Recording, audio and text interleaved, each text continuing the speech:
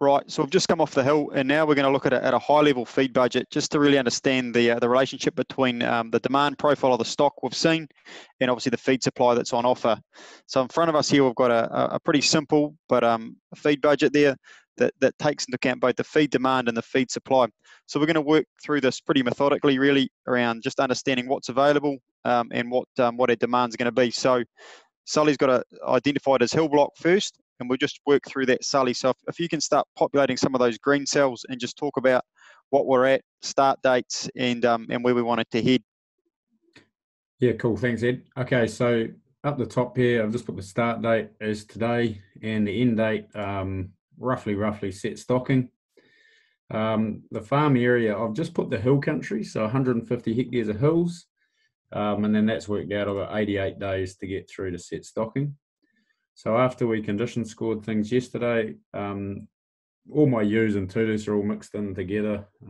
Sorry, Trevor Cook, I know you'd say you shouldn't do that, but just for simplicity on my smaller block, that's what I've done.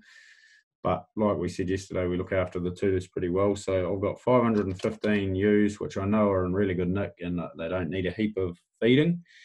So what drives demand is 515 ewes, and there'll be about 67 kgs live weight. So at the moment, we've got that set at 2% of body weight. So 2% of their body weight is how much feed they'll eat. So that comes to 1.3 kgs of dry matter a day. What you have to remember is that ewe, even though we're saying she's going to eat 1.3, if we let her, she'll probably eat 2. And that's where those grazing residuals that we talked about yesterday are really quite important. And then light ewes, I had 431 ewes that were just a bit off. So I've called them 62 kgs. But for the feed requirement, we're saying she's going to eat 2.5% of body weight. So that's 1.6 kgs of dry matter a day. And that just allows for her to eat a bit more. We're going to feed her a bit better and hopefully put that little bit of condition on. And just remember, she won't do that if we're grazing down low to that 950 kgs of dry matter. That's where those residuals are really important. To restrict her to maintenance, we have to graze down a bit lower. To keep her cranking along, we can't afford to graze down too low. So that's quite important, the practical side of making this work. Cattle, we didn't look at the heap yesterday, but there is actually 36 cows up there and 107 R2 heifers. They're just trade heifers. So the cows, 550 kgs live weight, and we're putting them at 1.5% of their body weight, and the heifers at 2%. So that's just maintaining them. They've probably got another 2 weeks of just chewing on some rougher paddocks, and then I might have to look at putting them in with some ewes or something like that. But at the moment, that'll work. So that drives the demand for those. Okay, so we got to total. I've got 12 stock units per hectare on the hills, which is enough. We'll get some of those cattle out of there at set stocking. 833 kgs of live weight per hectare, which again is plenty up on those hills. So my demand for all of those animals is 16.9 kgs of dry matter per day. So we'll just remember that figure. It's quite a good one to know. I don't know if anyone gets those emails from Beef and Lamb that sort of predicts each week what your farm's going to be growing. But mine probably would be growing a bit more than that now that we've had this little bit of rain, but it certainly won't grow that through the winter. Okay, so here we go, pasture growth rate. I've quite boldly assumed that I'm going to grow 20 kgs of dry matter a day in May. We've just had this little bit of rain, and that's doable, but it's probably a bit. So I want to really keep an eye on this, and I'll come back to that point later on. I'll tell you what, I'll touch on it now. So that's saying we're growing 20 kgs of dry matter a day. If my demand's 17 over here, that means my covers should be lifting. So a good way just to check this is going to work is I'm going to go back out in about 20 days time and probably measure some more grass and just make sure the covers on my farm are lifting. And if they're not, this isn't working and I'm going to have to come up with a new plan, which I've done probably about 20 times since the start of the year.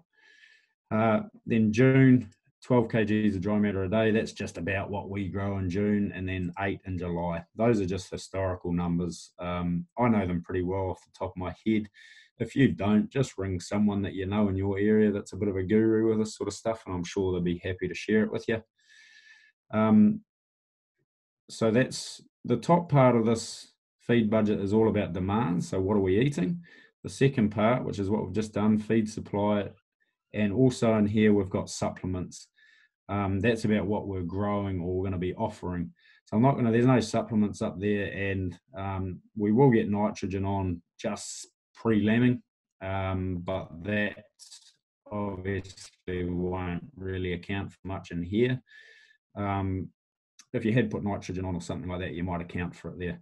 Okay, so our total supply per hectare is 13 kgs of dry matter a day over those 80 odd days, but I'm eating 16.9. So that maths doesn't quite work. That means I'm going to be losing ground every single day. Well, hopefully gaining ground in May, but then losing ground in June, July. So it's worked out that, we did our pasture covers yesterday. They came in for the hills at 1,533 kgs of dry matter a hectare. Over that 88 days, I'm going to lose about 338 kgs of dry matter, which means I'm going to get to set stocking and I'm going to be at a bit under 1,200 kgs of dry matter per hectare. That's, like I said, if I've got fat ewes, I don't mind set stocking on slightly lighter covers, but that's probably a little bit light for me, because just remember that's an average, which means I'm probably going to have plenty of ground at 900 and not a heap of ground at more than 14 or 1,500. So for me, I don't really like this. It's not going to work for me. So I came up with a plan. What I might do is come back up the top, and my light ewes, I might grab 150 of those of the very lightest ones, and I might just put them in with some trade lambs on the flats. So now my 431 light ewes is going to turn into 281. All of that mass is going to flow through exactly what we did before. I've still got a bit of a deficit in there, so I'm still going backwards at 200 kgs of dry matter. I'm getting to set stocking at 1,300. I'm probably still not real super comfortable with that, but what I'll do is I'll just keep an eye on things, keep an eye on covers as we're going, and I might just pull some more of these R2 heifers out through the winter as we go.